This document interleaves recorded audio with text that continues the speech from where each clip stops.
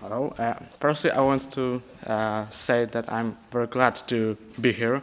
This is my first international conference, and I'm a student of Warsaw School of Economics, and today I want to present some reflections about the connections of language and economics. So the first and main question which I want to answer during this presentation is why language matters. Perhaps the Polish part of the audience know that person. This is Polish showman Robert Makłowicz. He travels a lot during the world, around the world. He talks a lot about cuisine, history, and he's also a great fan of Austria. And during his programs, I think that we can find what is the most important in the market.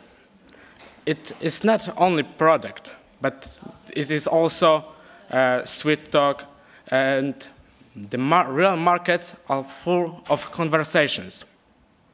And he shows it the best. Perhaps we all know how it looks like market in formalistic economics.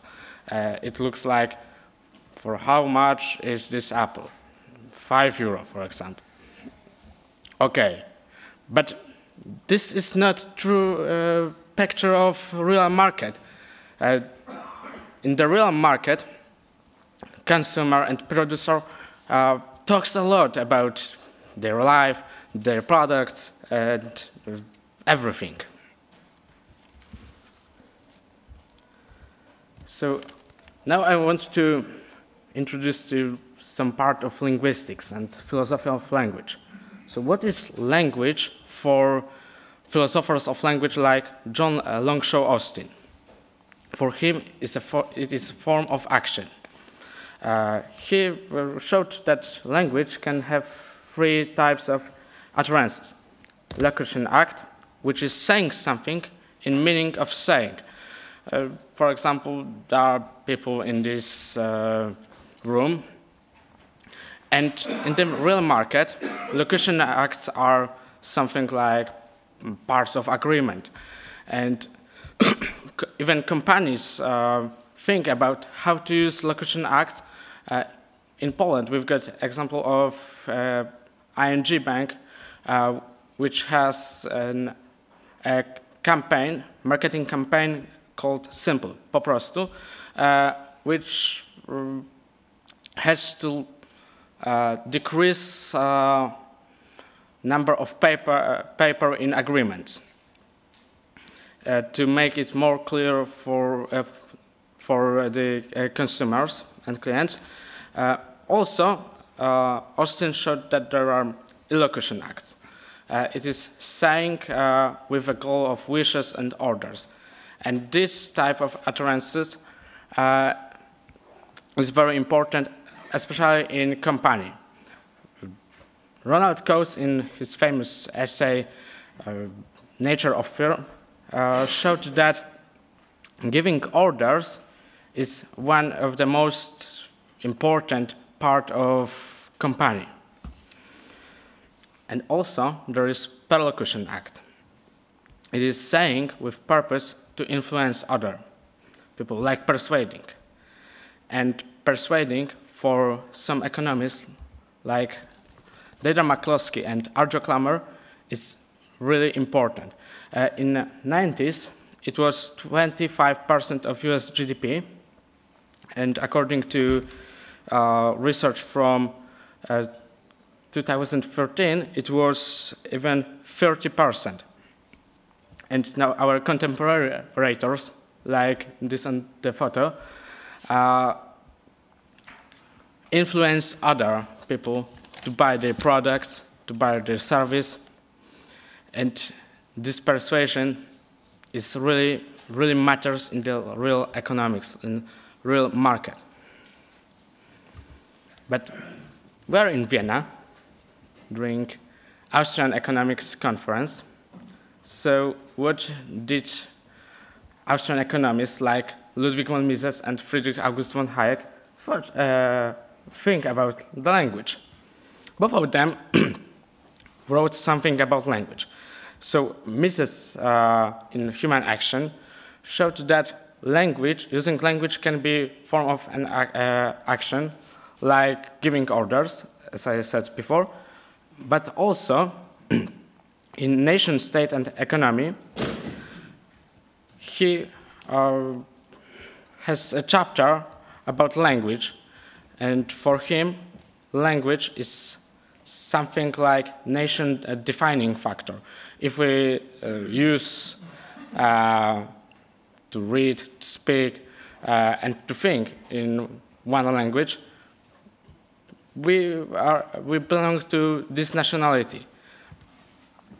Hayek considered language as a form of spontaneous order.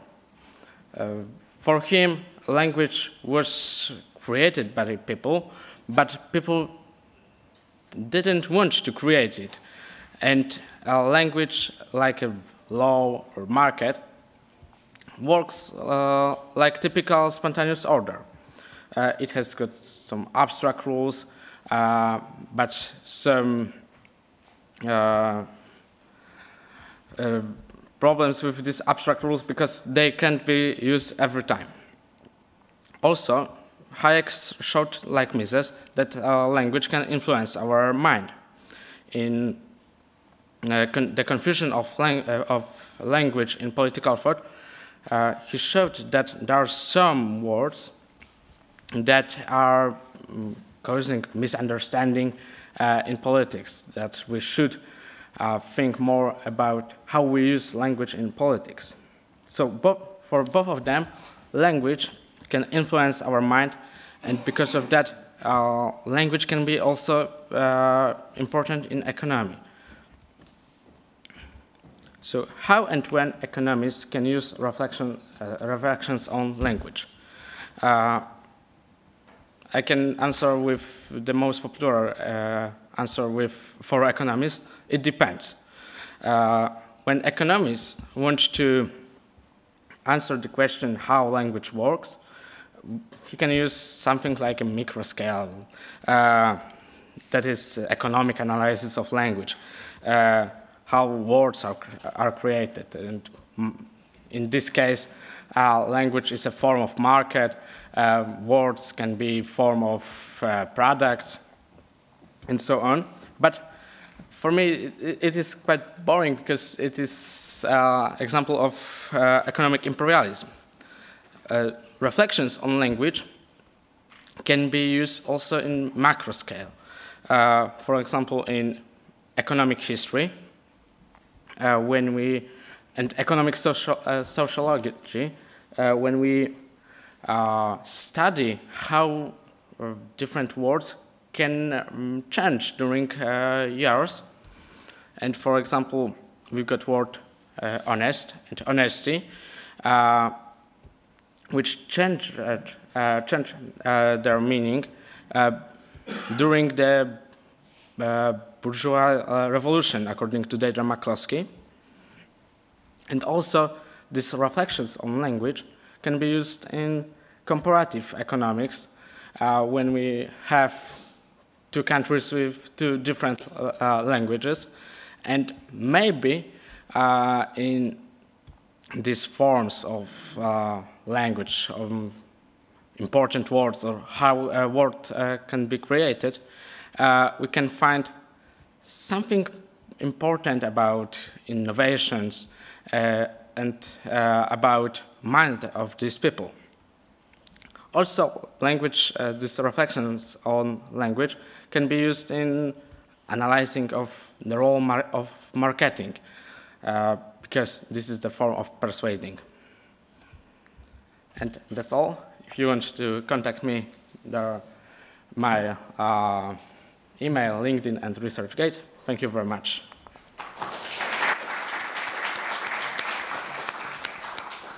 Thanks a lot, Mateusz. Are there any questions?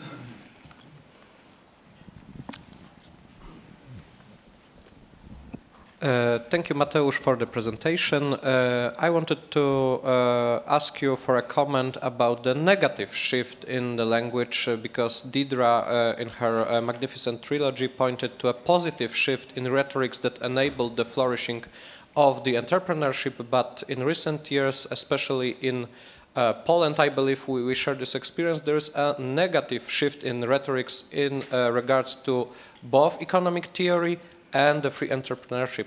Could you give us some remarks about that?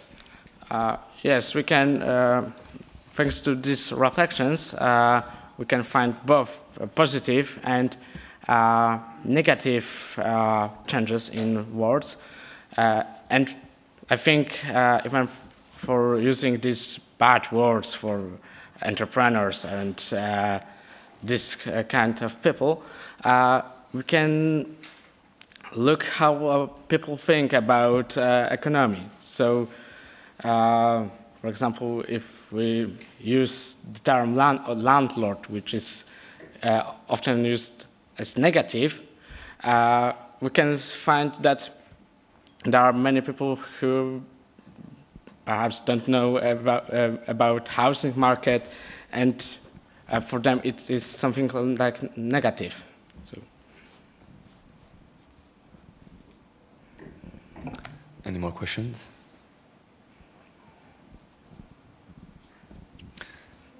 Then Mateusz, do you have an example of a constructed language in history which didn't emerge out of spontaneous order, but nevertheless developed successfully?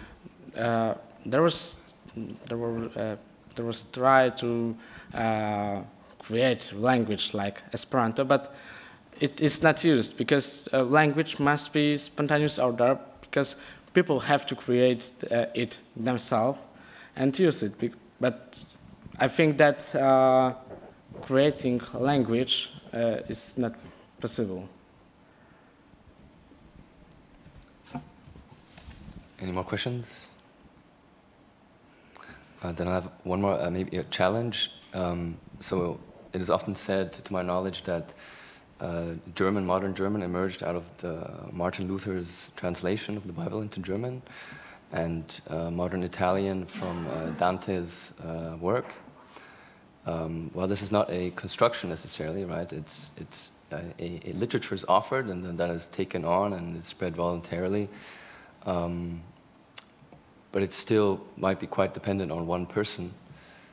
And do you think this contradicts with your theory in any way? I think that it's more like an inspiration and some kind of unification, because language, if you have a nation, should be quite unified. Should be the same for the most people in the country. So I think that this kind of inspiration, which are taken by people, is typical for spontaneous, this type of act. Any more questions? Yes, please. Yeah, I was wondering about what has an impact on what. Is the language? Both of them can influence both of them, because there are some. For David McCloskey, this example with word honesty and honest caused the bourgeois revolution, because the ideas caused these changes. But I think that some situations in economy can cause change also in language. For example, I think that during economic transition in Poland, many words were created, and I think both of them influence. Any more questions? Then I have one more. Do you think government committees such as the French language guardians, what kind of role do you think they play, if you have a look at that case? The role of who? In making the language flourish or spread. I mean, one could argue that French has gradually lost its role in the world as language of diplomacy and in other areas. But France is quite famous for having such a committee of, I think they're called language guardians. Please correct me. I think that language guardians should be something like language analysis, researchers, and they should think how language works, and they should look what words, how words change meaning. Not they shouldn't control language, because it's impossible for me. Well, do you think the government has some sort of conserving role in the language? We can try to conserve some rules, but people will do what they want, and this is, I think, language anarchism. But I think that people will do what they want, and even in Poland, when I was listening to some linguistics, they were saying that for me it's quite sad that this rule changed, but this is a fact that people want to speak another way. And in what ways do governments try to control language? Any examples? So there are some forms in Polish language that people want to make easier language to use, and some language conservatists want to use the beautiful Polish language like in books, but people want to use their way. Thanks a lot, Mateusz. Thank you very much.